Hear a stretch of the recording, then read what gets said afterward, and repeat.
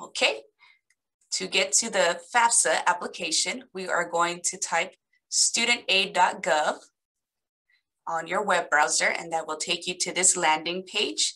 Since we are new to applying to the FAFSA, we will start and click here on this white button.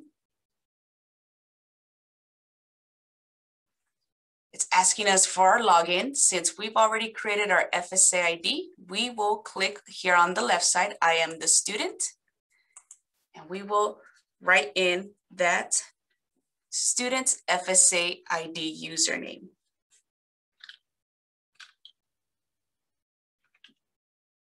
And also the student's FSA ID password. If we do not have our FSA ID created, you should be able to log in using your student identifiers, clicking on this right portion. Here, you could write your first name.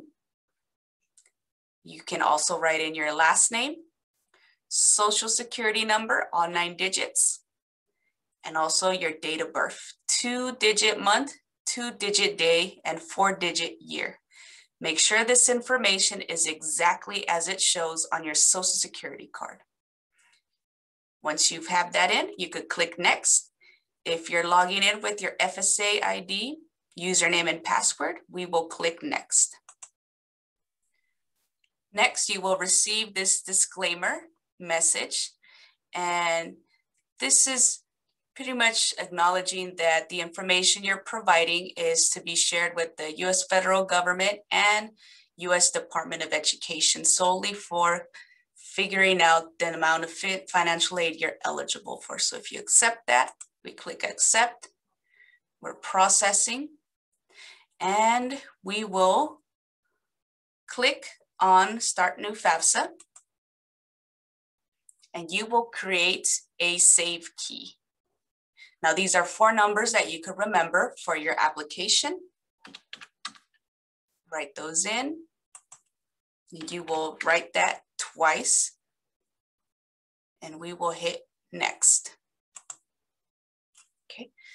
You will now see a section for the introduction where it gives you explanations of the different steps and also information on how to complete it. Since we're working on this application together, we could click next.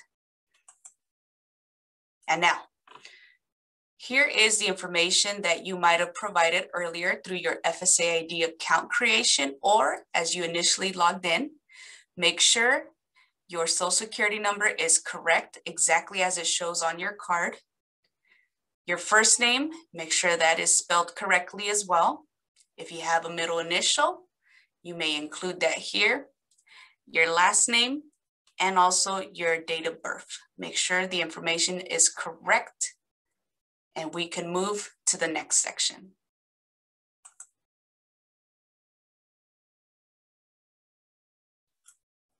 Next, there is a portion for your email.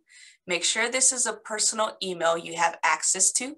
Do not use your student ID account that's associated to Elk Grove. That will be in twice. And also, if you would like to provide a telephone number such as your cell for any follow-up, you may provide that here. And we go next. This portion is asking for students' information in regards to your permanent mailing address. This is the address where you're able to receive letters. Please type that in with your number of the street first, the name of the street. Make sure you type out street.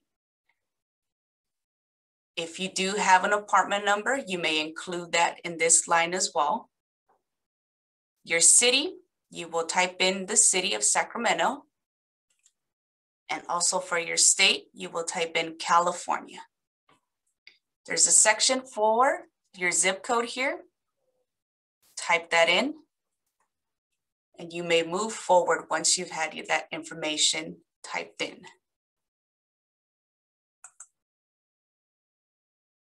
Next, have you lived in, this should say California, for at least 5 years? If you have, you will click yes. If you have not, you will put no. When you click yes, you're able to then state whether you're a US citizen. If you click no, it will ask you, what is your state of legal residence? This is basically asking, where do you reside? And you could pick the state. And then, did you become a legal resident of California before January 1st, 2016? You will answer either yes or no. Let's move in so we could go to the next question. Are you a US citizen? Your options are yes, I am a US citizen or US national. No, but I am an eligible non-citizen. No, I am not a citizen or eligible non-citizen. So click the one that pertains to you, and we will move to the next section.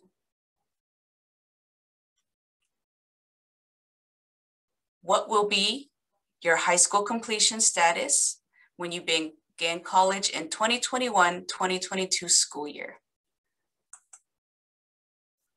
And so all of us will complete our high school diploma. Go ahead and click that option. What college degree or certificate will you be working on when you begin 2021-2022 school year? Options are first bachelor's degree. If you are working towards your first bachelor's degree, you will click there. Will you have your first bachelor's degree before you begin 2021-2022 school year? It has already selected no for you because you stated that you are working on your first bachelor's degree. The next question, what will your college grade level be when you begin the 2021-22 school year? Most of us will pick never attended college first year. So let's go ahead and click that one. The next question, are you interested in being considered for work study? This is an opportunity to work on campus and earn a paycheck, whether on a biweekly manner or once a month. And this is another form of financial aid. If you are interested, you could click yes. If not, you put no. If you're unsure, then you could go ahead and click do not know.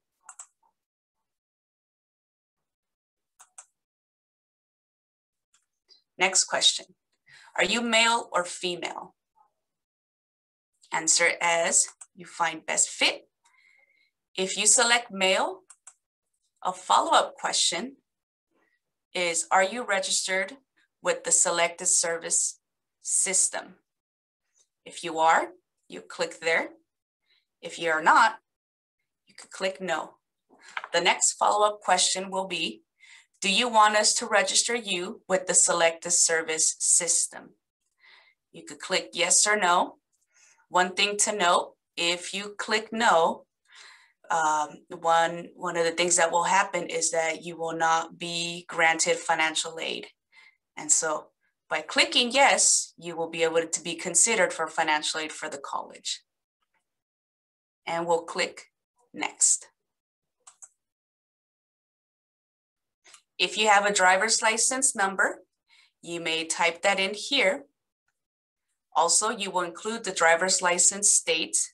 If this does not pertain to you, you can move on to the next question.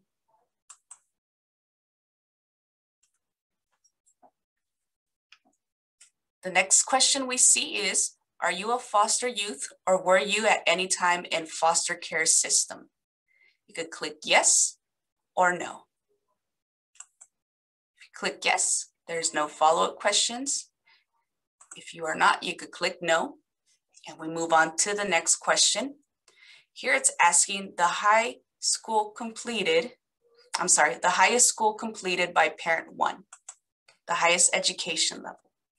Our options are middle school, junior high, high school, college or beyond, or other and unknown.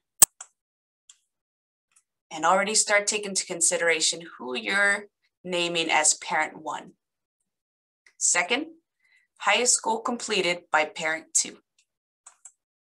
Again, click which best fits. and you can move on to the next section. We are now in the school selection section.